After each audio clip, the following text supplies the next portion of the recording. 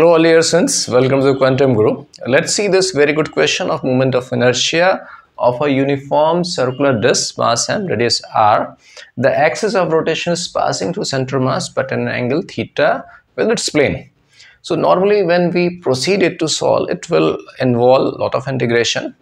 In this approach that I am going to present you, I will not use integration at all. We'll use the geometrical consideration.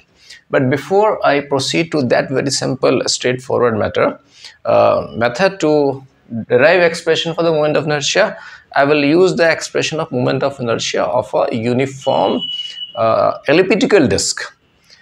For that thing also, we will not derive. I will just give you result and tell the steps to how we can get that result, and will tell you how to remember that answer also.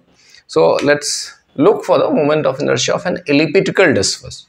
So suppose this is an elliptical disk and the center is at the origin, and the boundary of this disk has the equation x square by a square plus y square by b square is equal to 1.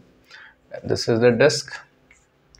This is semi-major axis, semi-minor axis. Total mass is m. Uniform disk, elliptical disk, so its uniform mass density is sigma is equal to mass upon area, which is pi ab. Take an element here. This is an element at a distance x, a straight element, and suppose this has a length thickness dx. So the mass of this element dm will be the sigma into area. Area is, this is y and this is dx, so area is 2y dx, and y we can put from here. And then moment of inertia of this element, because all the masses of this element at a distance x from this y-axis. So first we'll find the moment of inertia about y-axis. For this element, the moment of inertia about y-axis will be the dm into x square. So using this thing, put the value of dm here. Here put the value of y, so everything will be in terms of x. So we can find iy, and from the symmetry you can find ix. Basically what you have to do, just you have to exchange a and b, so whatever you get iy, then you can get ix. And then we have to find moment of inertia about this axis, that is the iz axis. So iz using perpendicular axis theorem, you can put ix plus iy, and doing all those calculations, finally you will arrive to this expression ma square plus b square by 4. And here is a way to remember. If a is equal to b, that would become a circular disk. And you know, for the circular disk, moment of inertia about this axis would be mr square by 2. So if you put a is equal to b is equal to say r, then iz is equal to, iz will be what? Mr square by 2.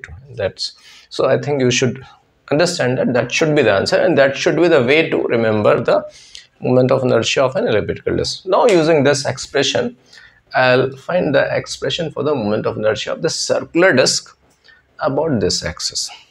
So suppose I have this type of just one minute, this is a circular disk. I think you can see that. So this is a circular disk, and this is axis, and this axis this, and I've just tilted this.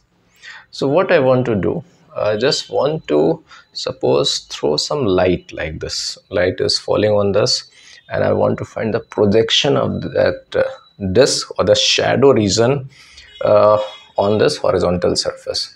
So if I fall light on this, so here suppose this is my this is r and this is r.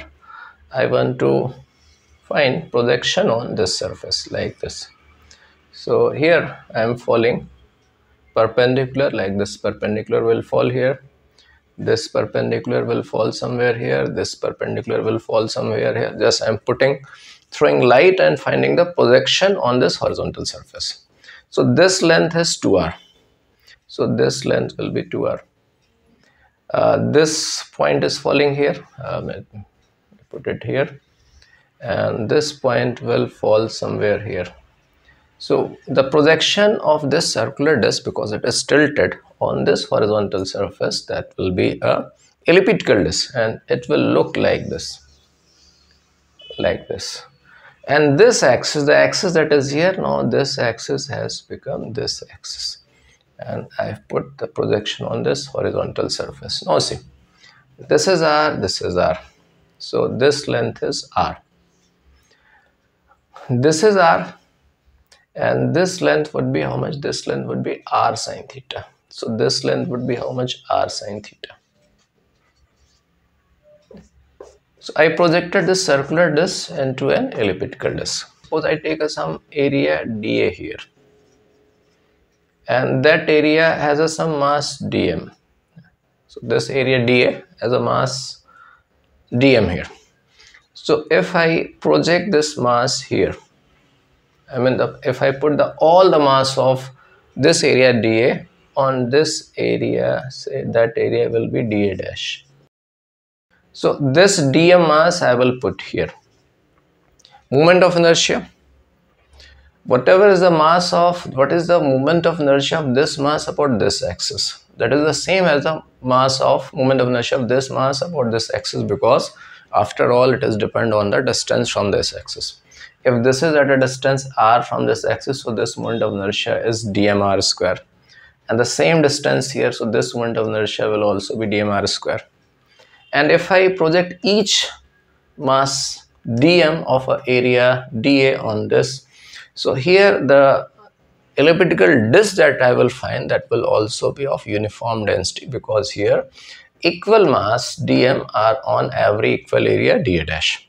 So basically I have reduced this circular disc of this circular disc to an elliptical disc. Mass is the same, the radius is r, here the semi-major axis is r sine theta and one axis is r, and the moment of inertia of this whole disc about this axis same as the moment of inertia of this circular elliptical disc about the same axis.